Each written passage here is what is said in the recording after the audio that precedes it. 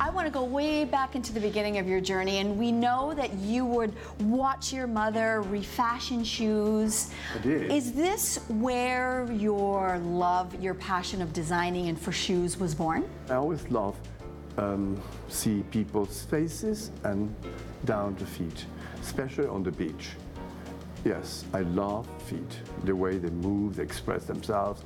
It was since I was a boy in the museums, like people watching everything, I just, on the Greek statues, looking the feet up beautifully, and they still have that kind of thing. Why do you think shoes have captivated you, and shoes in general have captivated the world? Is that I'm always guessing what is inside, which is beautiful shape and beautiful thing. I love that. I want to talk about for you as a designer. How do you maintain your own aesthetic and yet still stay so relevant? You know, trends change, but your style is timeless. That is a difficult question because I never thought about that. I have no perception of this kind of trends or things like that. No, I don't. In fact, I ignore if I can. So what inspires you when you design? Many things. I cannot even say one. When I'm in bed, sleeping, I get dreams. I dream all the time, actually. And I got things nearby, which I do sketches, and the next day I say, God, what are crazy, stupid things I'm doing. And sometimes I say, oh, it's not bad, let's gonna use it. And there it is. This is what I am. It comes to you in dreams. But it comes to me, yes, more or less. Well, actually, they weren't sandals, they were Manolos. I must ask about Sex and the City. That show has become a cultural movement. Isn't it funny? In Russia, yes. They asked me the other day the same thing. We watch it all in the reruns. They watch it all the time in Russian, translated. It will never die. It's universal. And Manolo Blahnik became almost like the fifth character, you know, in many ways. I guess because it was funny. Patricia and Sarah Jessica knew my work before from Los Angeles. And when they started to do the shop, they came to the shop and bought whatever they want to buy, and that's what happened. I never forced anybody to do it, but it was incredible. We had incredible luck to be in that show. And Miss Parker was a goddess for us. So we just been known in that kind of public before I didn't.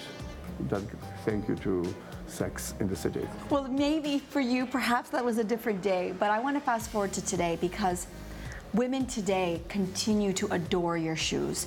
And there are people with the name, for example... I'm lucky. You're lucky, but if I may indulge you for a moment, Meghan Markle, new royalty, we'll say, has also been spotted in your shoes. I've been told that. I've been told that. Yes. Somebody What's your reaction? In a story, which is a great compliment. She's a beautiful, adorable woman. I mean, come on. If you just don't like that kind of women, I don't know what you like, but beautiful. It's a great honor to be chosen by Miss Parker, the future princess. I don't know, it's today I'm lucky. Is there a person that you would love to see your shoes on? She's not here anymore. She's been dead for the last 3 centuries, Marie Antoinette. Marie Antoinette. In the film, I did that film. Sophia called me and said, oh, I do it. Boom. I didn't think about how much it was going to be. I do it. Boom. I love that woman. She knew about that. She called me and said, ooh. I'm afraid the Queen has a somewhat artistic temperament. It's not too much, is it? No.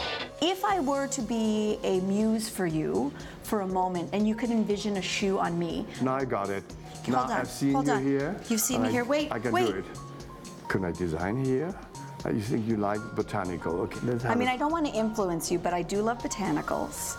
My mother's from the Philippines, my father's from Portugal and Brazil. Really? You from the Philippines? Yeah, my mother. I thought you were Spanish or Italian. Well, people think. And J-Lo is my muse in life. Oh, she's fabulous. So I don't want to influence you or anything, though. But this is a shoe that possibly that will be great in you oh my goodness. for summer. For summer too.